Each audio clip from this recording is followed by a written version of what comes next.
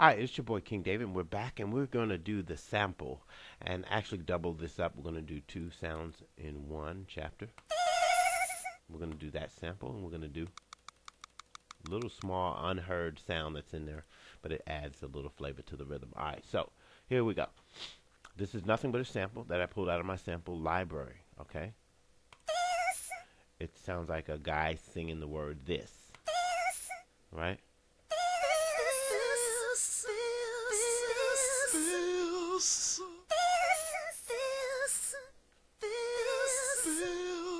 All right, so I liked it, so I put it in the mix, and it sounds like this, of course.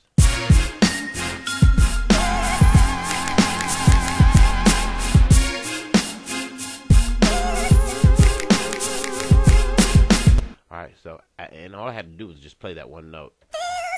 All right, so it really wasn't difficult to do. Hit my channel, went to my effects. I ran it through effects number 10. And I don't even have an equalization on it because I liked it the way that it was, dry. If I wanted to do anything, let's go ahead and do something to it right now. All right, let's go ahead and put at least an equalization on it. Fruity Band 7, bam, right? And on top of that, we'll go ahead and set it to, I like the voice clear. Let's go with that, right? All right, it does bring it out a little bit. I'm going to turn it off. You can hear the difference. A little bit clearer. All right, so now, and that's what we're going to do. Now I want to have a little fun with it, all right? I'm going to try some different ideas. Now, if you have a sample you want to use, it's really good not to overuse a sample, but there might be a section where you break it down and you might want to add some different things. So I'm going to go ahead and try and add some different things. Ready?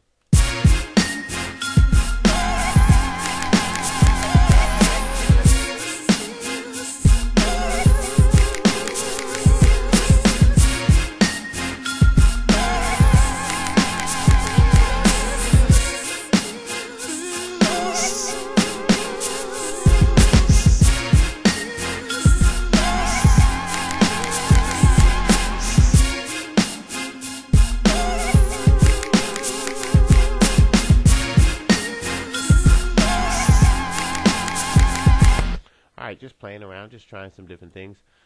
So a lot could be done with that. The other track that we added to this was, it's nothing but like a rim shot or a sticks. You know, when drummers play, they slap the sticks together. It's a simple rhythm. I'm just going to solo it and play it with the metronome.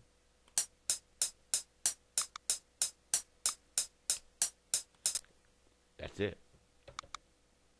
It's just So with the metronome, it's going to sound like this.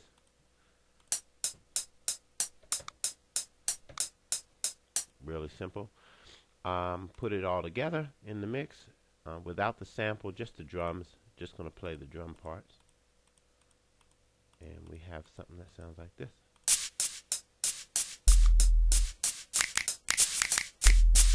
Okay, and what we did with that particular sound is ran it through effects number 11. Okay, and effects number 11, we put an equalization on it and kept on rolling, and that's it. And that's one of those parts, sometimes you can feel a part more than you hear it. It wasn't there to dominate the track or to be loud in the track. It was there just to add a layer of rhythm underneath the track. Okay, that is it for this segment. You learned about the sample. The sample is something I pulled in. But now, if you want to create your own samples like what I have here, you can easily do that with any kind of editor, Adobe Audition, and even Fruity Loops has the Fruity Slicer. And you can speed things up, slow it down, and create your own samples. You can even sing into your microphone and create your own vocal samples. You don't always have to dig into old songs, and because when you're trying to produce a song for the music industry, every sound that you use that's not yours needs to be cleared for sample clearance. So, and that costs money. You have to pay for that. So always be mindful that you can create your own samples. There's no harm, no foul done in that. All right? It's your boy, King David. One love.